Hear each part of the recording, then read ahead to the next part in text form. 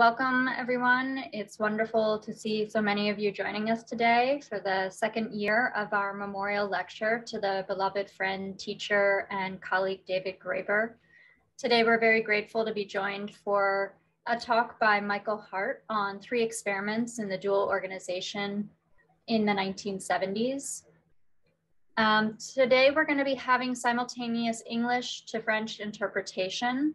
Thank you, Blandine and Danielle, our interpreters, and our partner, Simone Tremblay-Pepin from the School of Social Innovation at St. Paul University will explain that briefly now. Bonjour tout le monde. Hello, everyone. So I'll make just a brief announcement in French so people who want to have translation in English can know how to do it. But if you'd like, for any reason, have interpretation in French, you also can using the interpretation button at the bottom of your screen. Bonjour tout le monde. Pour ceux qui parlent français, vous avez un bouton interprétation tout au bas de l'écran sur lequel vous pouvez choisir la langue de votre choix. Donc, dans ce cas-ci, vous entendrez la conférence en anglais, qui sera la langue de notre conférencier, mais vous pouvez choisir, en appuyant sur français, d'avoir une traduction simultanée en français. Merci beaucoup. Thank you, everyone. Thank you. This event is a co-production, an effort of collaboration between several universities across the world, including the Department of Anthropology at the London School of Economics and Political Science, the Elizabeth Briere School of Social Innovation at St. Paul University, Rojava University, the School of Social Sciences and Humanities at the Autonomous University of Puebla, or BUAP, and our Department of Anthropology and Social Change at the California Institute of Integral Studies. I want to thank Sean, express a deep gratitude to you, Sean, our program manager, for all of your work coordinating and preparing for this talk. We wouldn't be able to enjoy this lecture today without his logistical and administrative labor.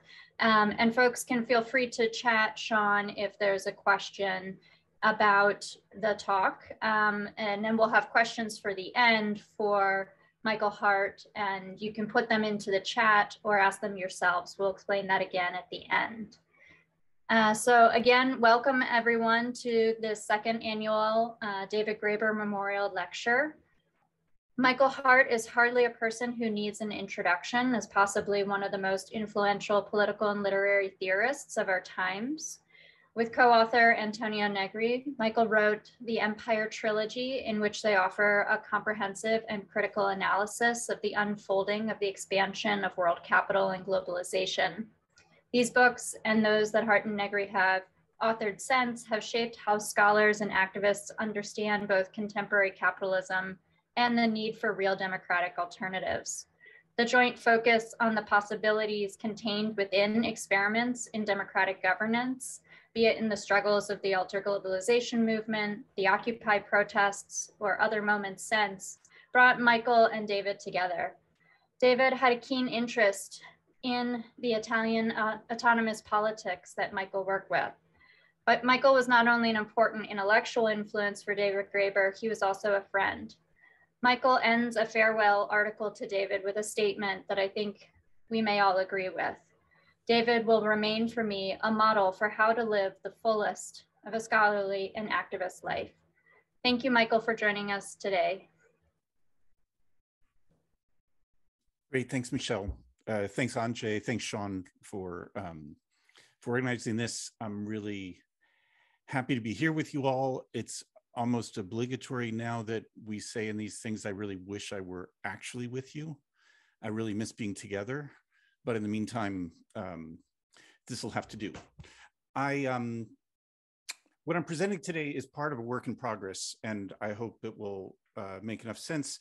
The project, the whole project book is called The Subversive 70s, and it's a trying to draw from the revolutionary movements of the 70s and arguing that the movements of the 70s are in fact more interesting and more relevant for us than those of the 60s.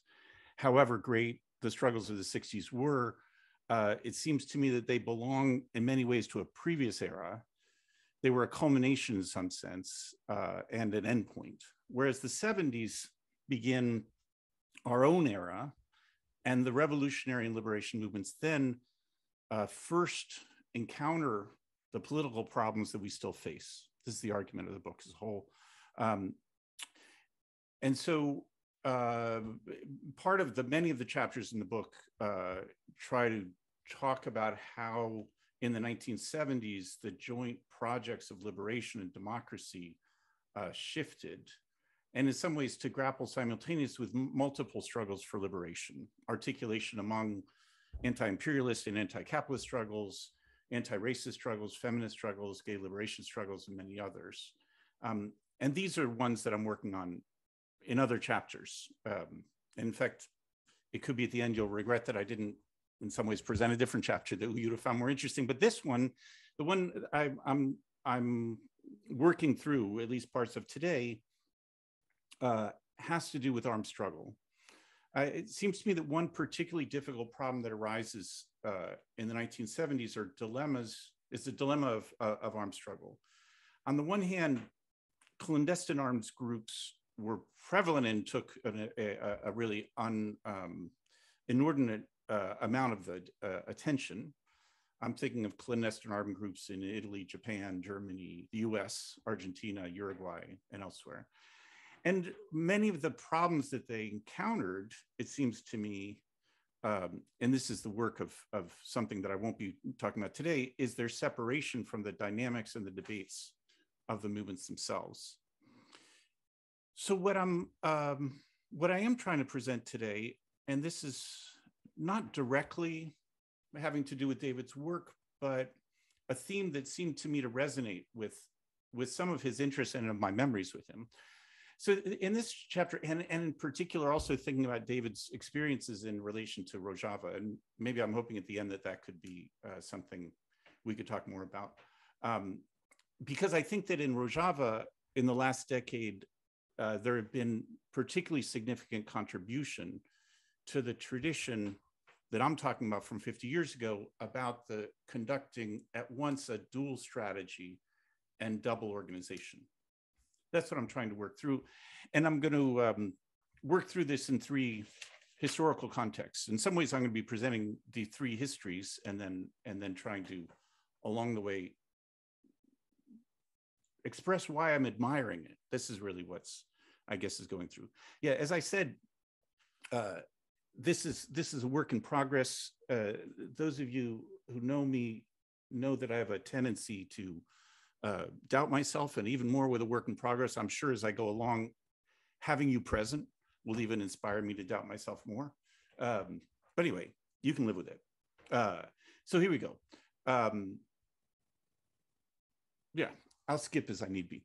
The extreme forms of repression in the 1970s created a double bind for liberation movements.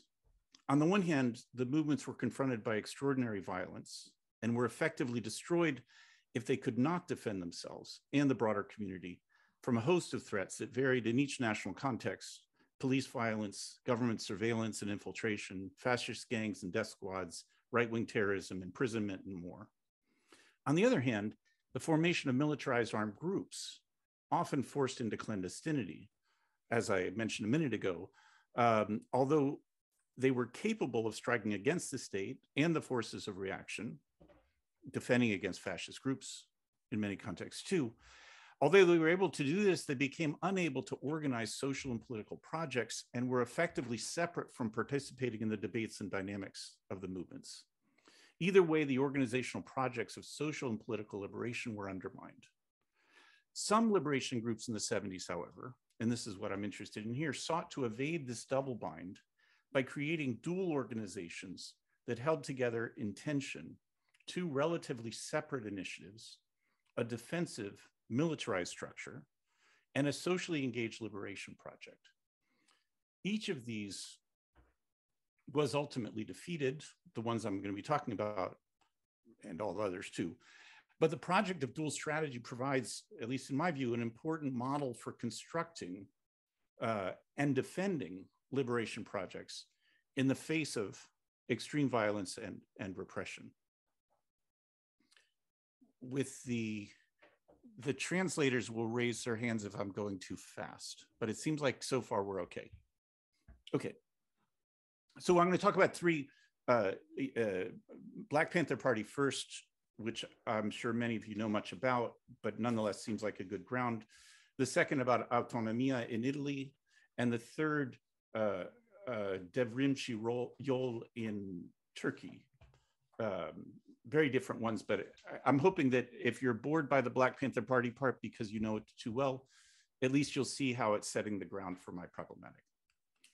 The meteoric rise to fame of the Black Panther Party in 1967 and 68 was due to the audacity and effectiveness of its tactics of armed self-defense for the Black community, and correspondingly to the brutality of the police and state repression it suffered. Party members with shotguns at the Sacramento State House, the Free Angela and Free Bobby campaigns, the assassinations of Bobby Hutton, Fred Hampton, and others, spectacular images and slogans around these events thrust the party almost immediately onto center stage with the national and international political consciousness in a way that few revolutionary organizations in the US have ever achieved. The first and most powerful message communicated was that there was a civil war going on in the US, a war against Black people, which didn't begin, of course, with the Panthers, and had indeed been going on in various guises since the Middle Passage.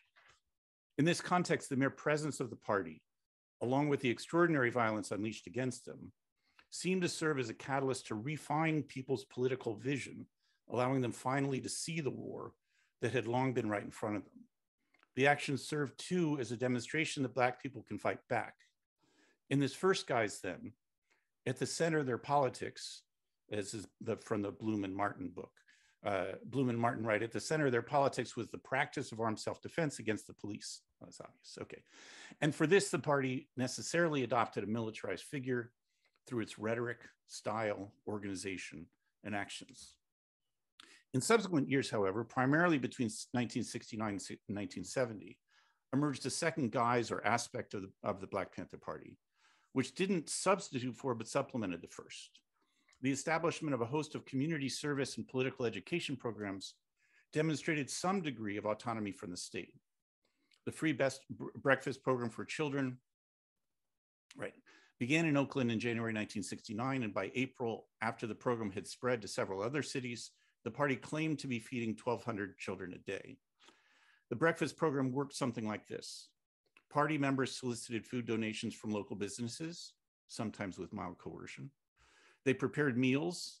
They often picked up the children from their homes, and while the children ate, they provided liberation lessons on Black history and other topics. In 1969 and 1970, the Panthers initiated in cities across the country an extraordinary array of community programs, including free health clinics, sickle cell anemia research, freedom schools, bus transport to visit prison inmates, and housing cooperatives. Internal FBI documents reveal that FBI Director Edgar Hoover considered the Breakfast for Children program in particular, famously, an extremely dangerous threat, and thus the primary target of FBI actions. One shouldn't rely on Hoover, of course, for political judgments about the importance of these activities, but his fears and anxieties are indications of how much attention the programs received. This second level, or second face of the party, was engaged in the constitution of a relatively autonomous welfare structure. These two coexisting aspects of the party, really two different structures, that's what were certainly coherent at an ideological level, insofar as they both defended the Black community and asserted autonomy. But they did occupy very separate social spheres, were generally conducted by different groups of party members, and required different, even conflicting forms of organization. Although there were exceptions, the gender division between these two parts of the party generally mapped to the dominant gender division of labor, whereas the military face of the party was male-dominated, especially in the early years. The welfare face was largely conducted by women.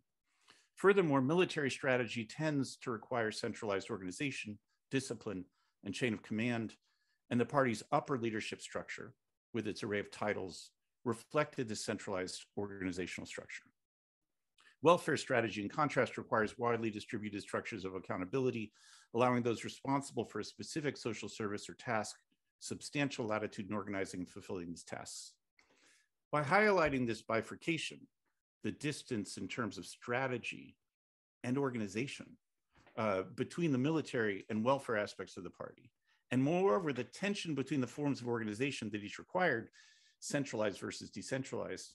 I don't intend to criticize the party as internally contradictory or incoherent. On the contrary, it was a great accomplishment for the Panthers to be able to keep this tension alive and to hold together, as long as they did, this dual strategy and double organization. A major factional dispute within the party, which came to a head in 1971, highlighted how difficult it was to maintain the relation between the two sides. Reducing the complexities of the positions a great deal, you could say, or I would say, one faction associated with Eldridge Cleaver advocated that the party emphasize its military vocation and insurrectional strategy, lamenting the party's turn toward social programs. Whereas the faction around David Hilliard and after his prison release, Huey Newton, advocated emphasis on the social programs over the military. Cleaver left the party in April 1971, and in the subsequent years, more due to external forces than these internal disputes, of course, the party experienced a rapid decline. It would have been disastrous, in my view, for the party to abandon either side. On the one hand, given the state of violent repression in the late 1960s and early 70s, especially against Black liberation movements, and the Panthers most of all, it's no exaggeration to say that they were thrust unwillingly into a civil war. Sorry. One can certainly question whether their tactics were most effective, whether arms should have been deployed, and if so, what kind and how, if their engagements with the police were effective and so forth. But developing social programs while neglecting to organize structures of defense and resistance would have been, in my view, irresponsible. On the other hand, if the Black Panther Party had developed as exclusively or even predominantly a military formation, it would have inevitably been isolated from the movements and grassroots organizing. The emergence of the Black Liberation Army in the early 1970s and its differences from the Black Panther Party illustrate this point. The Black Liberation Army was dedicated explicitly to armed struggle, although its organization was decentralized with no established chain of command. And because it was a clandestine organization, it did not have the opportunity to create programs or any such political community projects.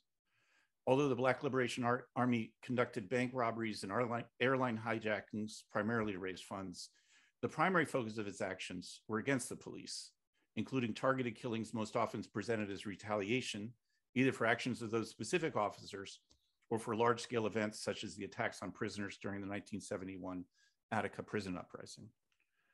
Many Panthers and former Panthers, this is again, Bloom and Martin report this, that many Panthers and former Panthers admired the heroics of the Black Liberation Army guerrillas, as did of course many on the left.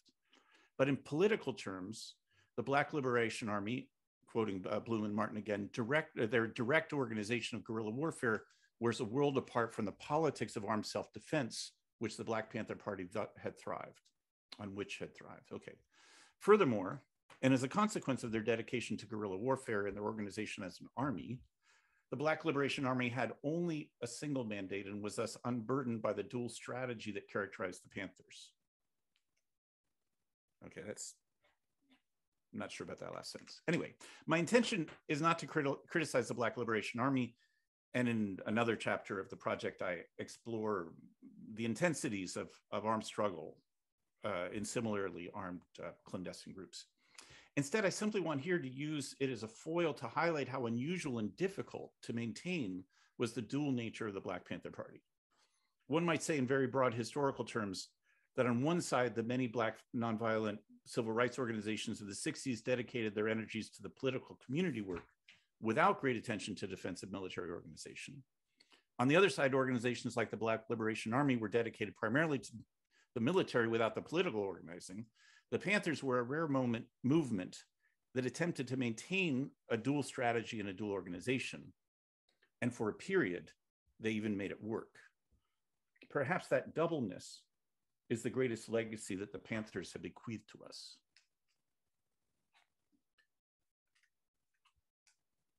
I'm just looking to be sure I haven't screwed up yet. And nobody, and the translators seem okay. Okay, I'm going to continue. And I'm going to shift to Italy and in some ways trying to recognize, even though not coordinated with the Black Panther Party at all or even inspired by them, a similar kind of organization in Italy. All the Italian political developments of the 1970s that I worked on in a separate chapter, and there I should try to highlight what has interested me most about the Italian experience. Yeah, let me try it in 3 sentences. It's in another chapter.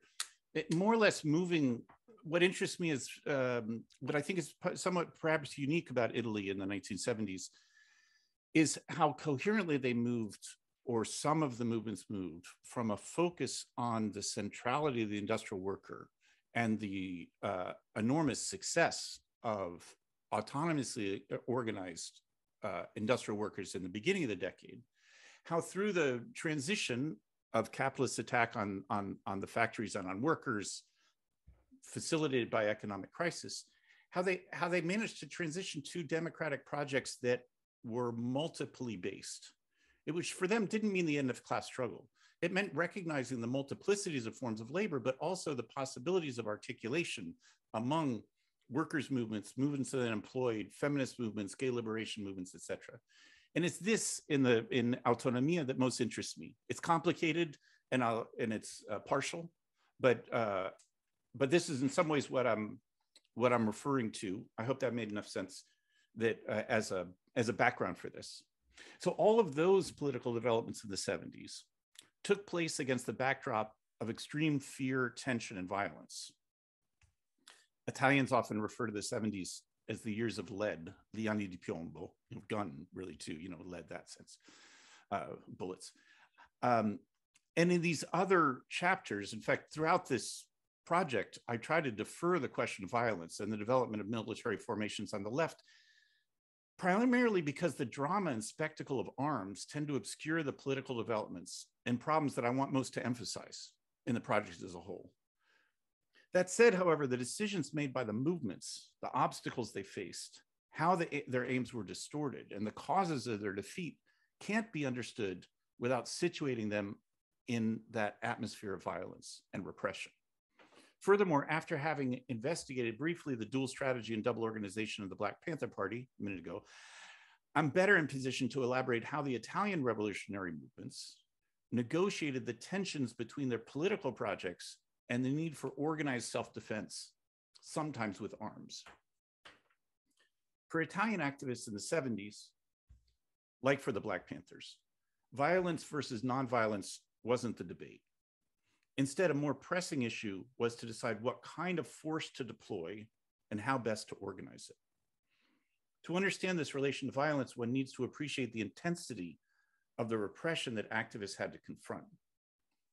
In the late 1960s and early 70s, social and revolutionary movements in Italy, as in many other countries, were battered by increasing waves of repression from the police and the state, at times in league with fascist groups. Violence, sometimes deadly, against protests and strikes, disinformation campaigns, layoffs of activist workers, provocations and entrapment, targeted assassination of leaders, preventive detention, illegal arrests, much more. The Italian government, or elements within it, conducted what they called, or what was called at the time, a strategy of tension that encouraged political violence on the left and the right in order to create a chaotic situation that would subsequently justify police and state repression. It became clear to Italian activists, this too was shared with activists in many other countries, that protest alone was no longer effective, and that faced with such violence and repression, revolutionary movements had to invent new tactics. Some activists, of course, chose to withstand the repression path. Some activists chose to withstand the repression passively as best they could, or to retire from activism altogether. But the majority developed strategies of self-defense and eventually armed combat in various forms. The militarization of the movements was much criticized and hotly debated at the time, but by the second half of the decade, Italy was in a state of low intensity civil war, punctuated by flashes of high intensity. The repression came first. And to give some indication of it, let me focus on a single event, which quickly became iconic and charged with political significance in Italy. On December 12, 1969, a bomb planted at a bank in Piazza Fontana in Milan, Italy, killed 17 and injured 88. The developments after the attack seemed like a Hollywood movie script, but one sure to be rejected by producers for being too absurd. Later that same day of the bombing, police arrested and accused two well-known anarchists, Pietro Valpreda and Giuseppe Pinelli, despite the fact, which many reported at the time, that such a deadly bombing was completely outside the repertoire of practices of the anarchists and other far-left groups. Anarchists did have a tradition of exploding small bombs at symbolic locations where they could ensure there would be no casualties. The Piazza Fontana bombing instead was designed to create mass casualties. 3 days after the explosion, the Milan police reported that Pinelli had died in custody, claiming quite implausibly that he had committed suicide by jumping out the fourth-story window of the police station. Gradually, over the course of months and years, what those on the left suspected immediately was confirmed.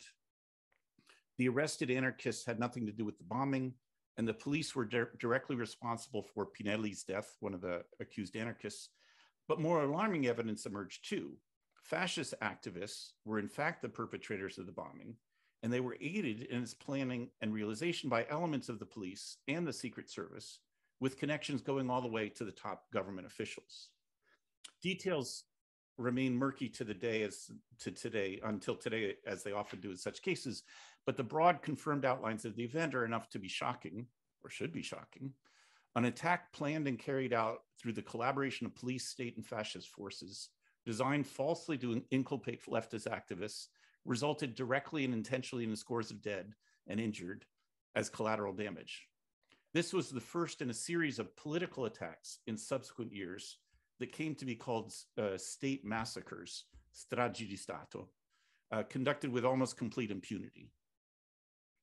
Lotta Continua, a revolutionary political party, launched immediately after the bombing an extensive political campaign to denounce the real perpetrators of the bombing attack at Piazza Fontana and its aftermath, highlighting the culpability and complicity of the police and the state. The campaign was a defining project for the party and gained great admiration from others on the left. Lotta Continua mobilized to make certain that the bombing and Pinelli's death were not covered up or silenced. In particular, the party led a sustained denunciation of the Milan police official, Luigi Calabresi, who was not only responsible for Pinelli's interrogation, but also in previous years had led police surveillance and investigation of leftist activism.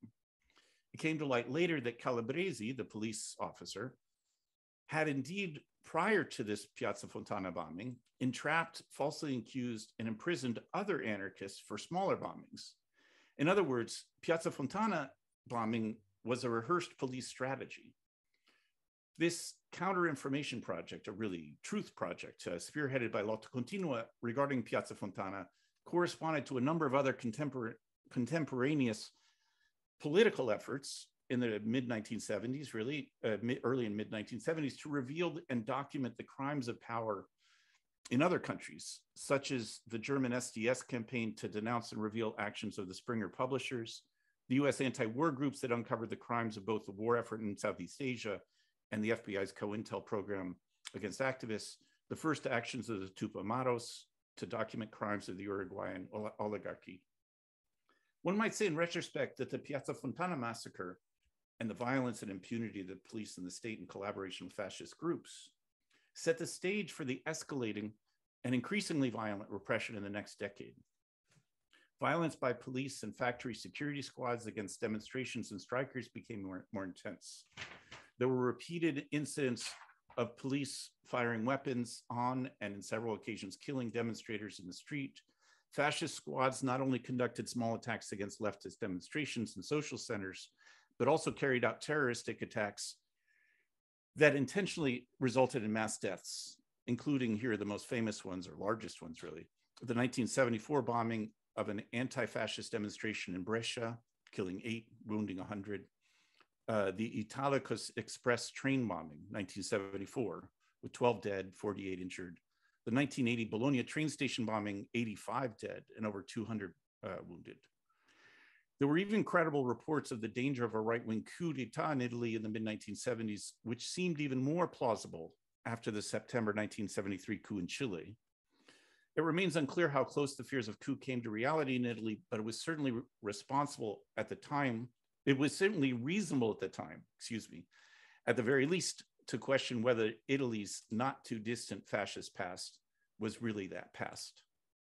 Okay, so I just wanted to emphasize, for those, and maybe remind people who knew a lot about it at the time, I know some of you did, about the intensity of the violence in Italy at the time and the state, not only the feeling of civil war, but a real state of what I was calling low intensity civil war. Okay, in reaction to the escalating violence and repression, all the radical left movements felt the pressure to construct some means of self-defense. Factory workers were among the first on the left to arm themselves. Organized workers used arms not only to defend themselves against factory guards and police, but also to carry out sabotage in the factory, and increasingly as the decade went on, to counter reprisals against guards, to conduct reprisals against guards, foremen, bosses guilty of abuse.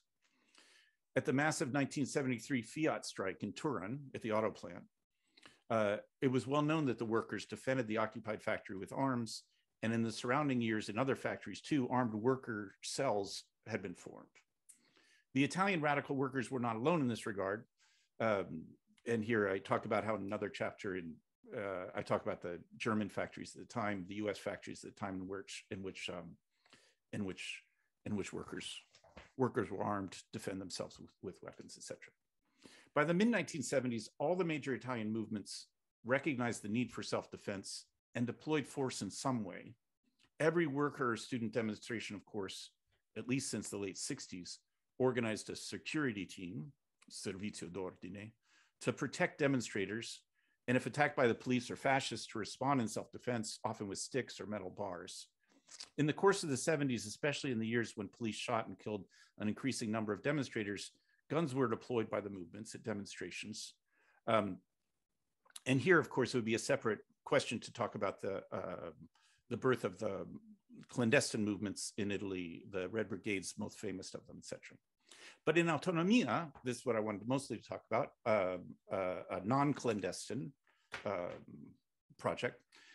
As in other groups, a military wing formed to manage the needs of self-defense, and it developed in parallel to the political structures that I referred to at the beginning very briefly, and that I'd worked on in another chapter. The network of relatively independent collectives focusing on different structures of oppression, including waged and unwaged, precarious, unemployed workers, feminists, gay liberation activists, students, and so forth. This was really the political object of Autonomia at its best. In some respects, there were correspondences between the military and political sides of the organization. Emilio Quadrelli, for example, in a book about Autonomia's military side, emphasizes the plural, decentered nature of Autonomia's armed structures and practices in line with its political organization. Here's what Quadrelli writes. He says, from an organizational point of view, and even more so from a political military standpoint, Autonomia Operaia is more like a ragged set of rushing streams than the flow of a single majestic river. One should also recognize that Autonomia's mass deployment of violence at demonstrations resonates with its mass practices of illegality that I also worked out in another chapter. Mass practices of illegality were housing occupations, so-called self-reduction movements about having to do with transport fares, etc. Organization of what they called proletarian shopping, making commodities free at stores for the poor. Despite the fact that the military wing of Autonomia was relatively decentralized, as Quadrelli claims, it was necessarily shaped by pressures towards central control, as are all military formations, for obvious reasons. First, the acquisition and deployment of arms, as well as planning for military operations, have to maintain secrecy in the interest of protection from legal prosecution. Second, some sort of oversight is required to assure that activists acting independently don't conduct armed actions that are irresponsible and politically counterproductive. Finally, some structure of coordination is required to guarantee that armed actions will be politically effective. even though Autonomia's military structures were less divergent from its political organization than other examples of dual strategy, there remains significant disjunction between its democratic inclusive efforts in the political sphere and the demands of effectiveness and discipline even in the military sphere. Indeed, the ways in which activists in Autonomia and in the broader left criticize the militarization of the movements for its distraction from the political work, its distortion of political organizations, its masculinist bravura, and much more, all that's indicative of the difficulties of bridging the gap between the two modes of organization. Autonomia's experiment in double organization, however, was not able to develop long. A new and dramatically intensified wave of repression in the second half of the 1970s defeated the revolutionary movements in Italy, including Autonomia. Non-terrorist movements were targeted together with terrorist groups indifferently.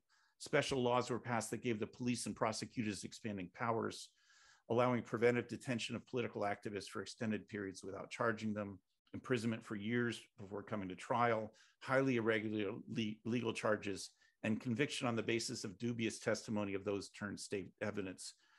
All this despite the protestations of Amnesty International and other human rights organizations. A network of special political prisons was constructed to house the activists and keep them separate from the criminal prison population. As Patrick Cunningham explains in a PhD dissertation, this was the largest roundup of political activists in Western Europe since 1945.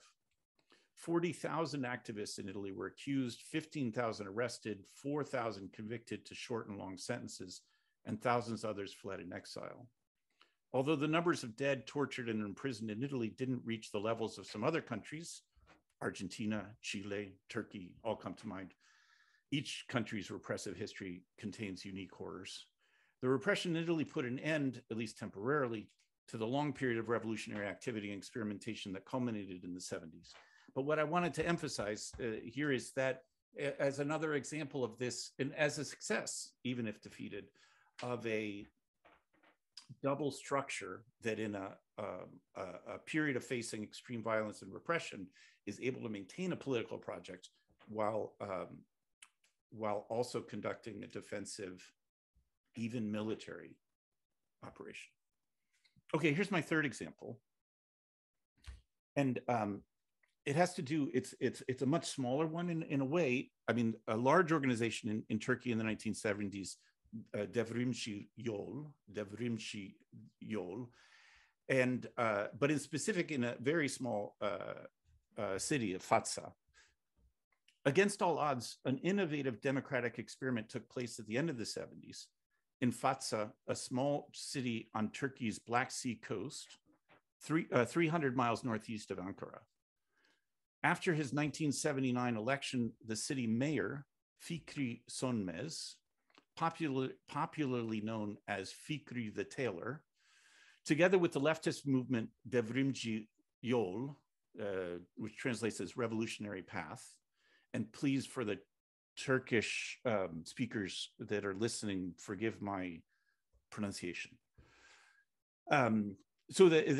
Together, the Sönmez, who was elected as mayor, together with the movement, Devrimci Yol, created people's committees to run many facets of the city government, notably developing and implementing infrastructure projects. In early 1980, Sönmez, so this is just a year after election, declared that his position of authority had been turned over to the democratic process. Today, he declared at the time, rather than a mayor, the public is in the administration of the municipality. The people of Fatsa manage themselves, he claimed. A few months later, after a mere 9 months in office, the mayor was arrested and tortured. At his trial, the military prosecutor alleged that he had created a Fatsa commune, reminiscent of the Paris Commune, a damning, if rather erudite charge in such an anti-communist context.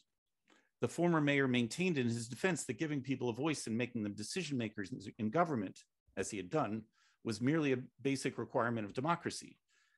Sönmez subsequently died in prison in 1985, 5 years after that.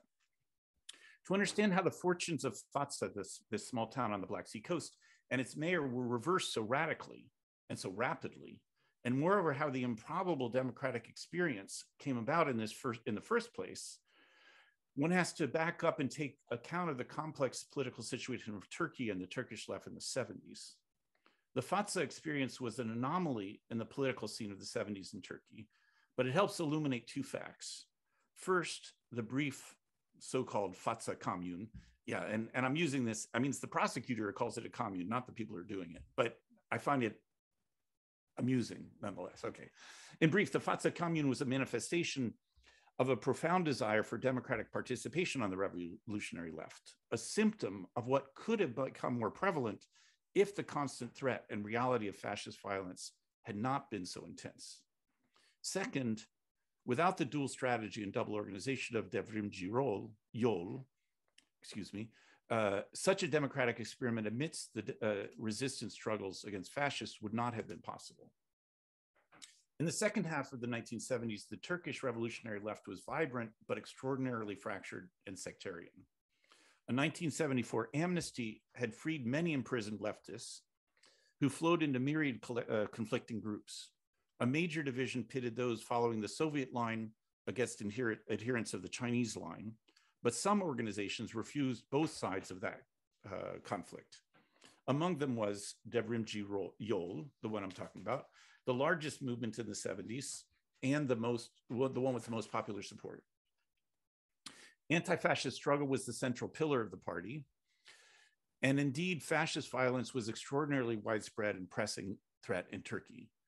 The National Movement Party was a fascist presence in parliament, and the paramilitary Grey Wolves were violent action squads that targeted leftists along with ethnic and religious minorities, including Kurds and Alevis. Fascist violence, led primarily by the Grey Wolves, accounted for over 5,000 deaths in this period. In these areas of fiercest fascist terror, and here I'm quoting from an MA thesis by someone whose last name is Samin. Excuse me if I have that wrong. In these years of fiercest fascist terror, it was primarily the militants of Devrimci Yol who had to bear the brunt of the anti-fascist struggle and local self-defense. In some towns, half of the community was literally under fascist control, while the other half was defended by revolutionaries. End quote from Samim. The state, which had murky connections to the fascist groups, clearly could not be counted on to defend against them. In fact, as in Italy, the Turkish state pursued something like a strategy of tension in the 1970s. Along with the army, it allowed and even encouraged violent unrest so as to be able to justify its subsequent intervention to restore order and counter the purported communist threat. To defend communities against fascists, Devrimci Yol created throughout the country resistance committees. This is what they were called. And yeah, I guess I won't try giving you the Turkish because it would just embarrass me. Okay, so the Devrimci Yol created resistance committees throughout the country that were open to all. And these committees constituted the widest based and most outward-looking structures of the party.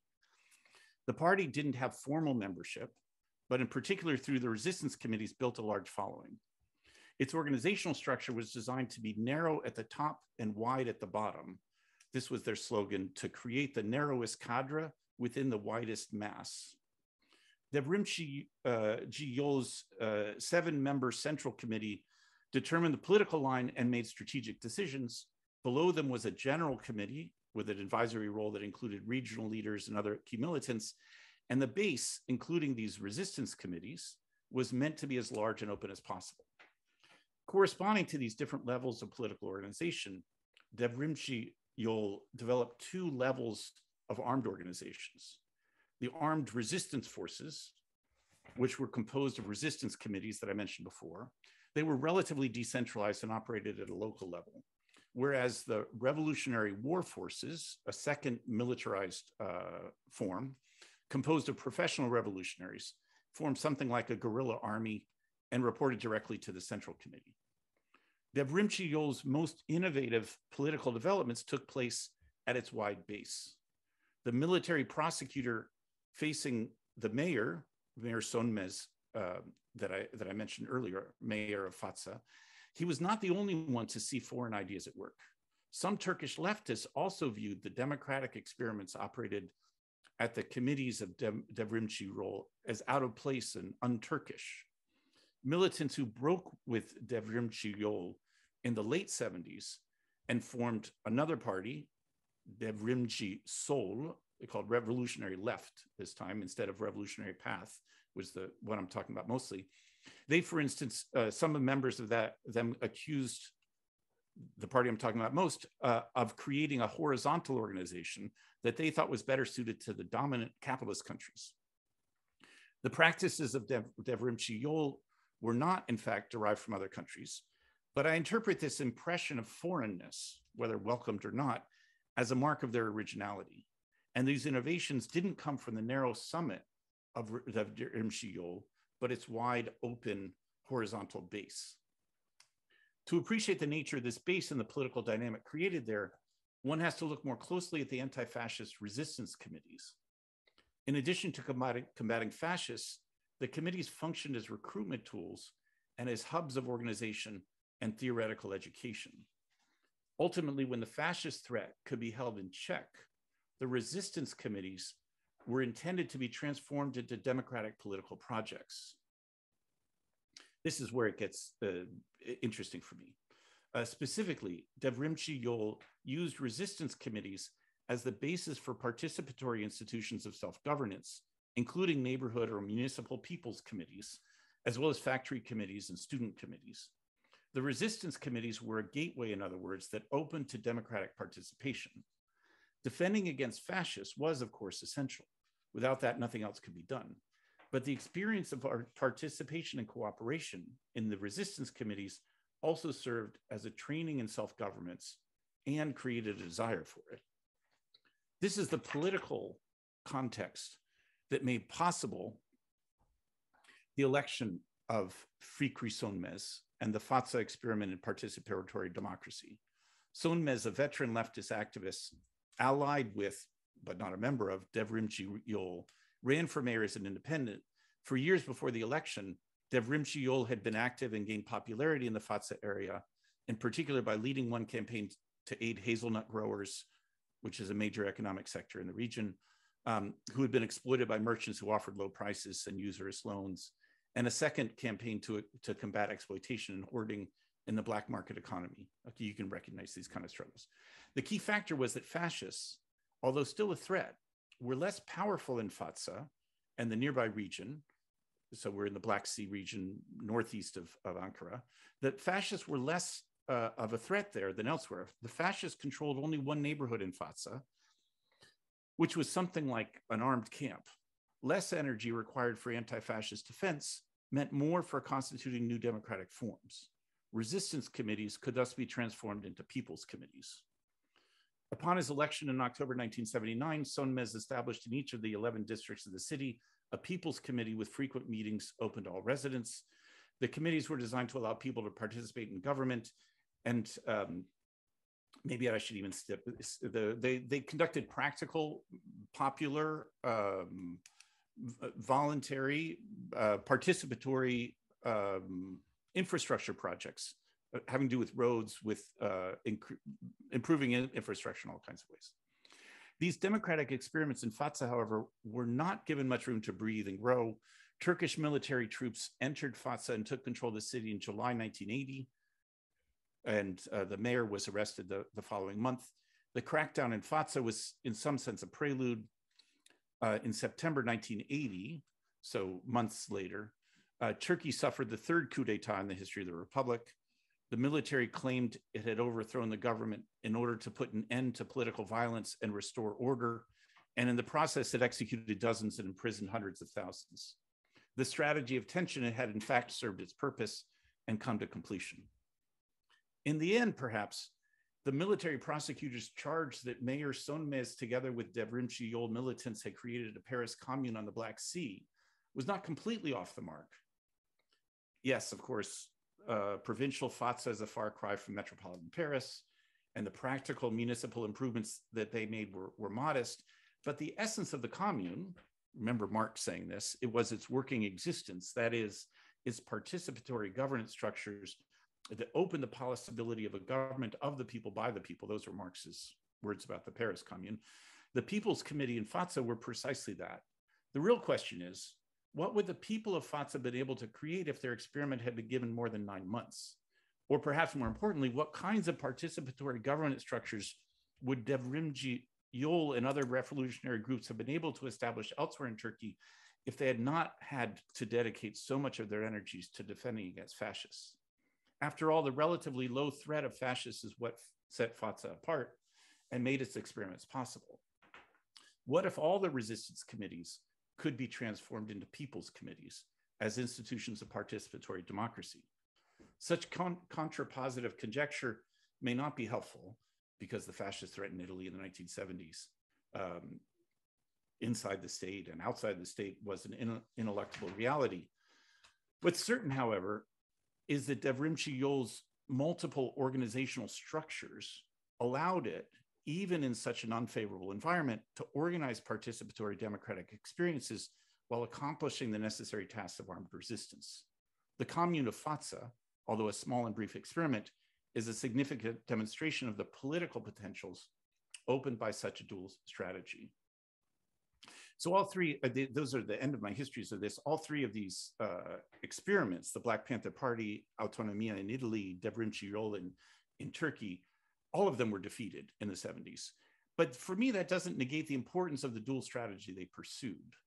In the context of extreme repression, including police violence, fascist violence, which characterized so many countries in that decade, developing separate political and military organizational structures was absolutely necessary.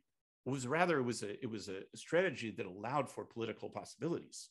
It would have been insufficient on the one hand to eschew the use of force and all militarized practices if that meant leaving political projects defenseless.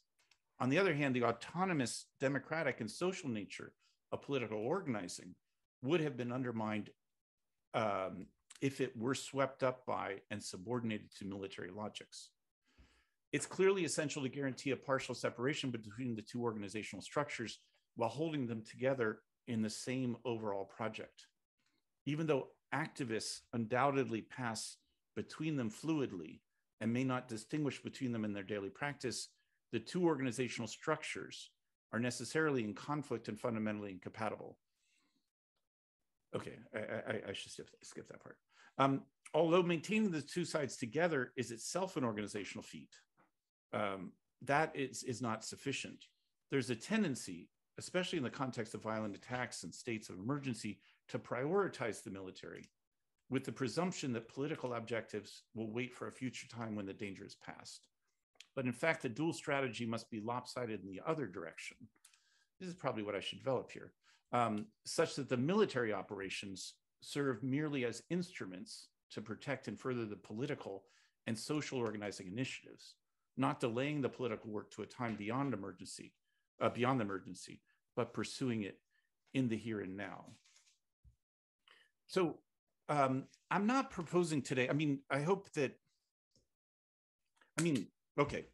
you find some interest in the historical examples, and also can see why I might have chosen this part as something both in relation to David, but also thinking about Rojava.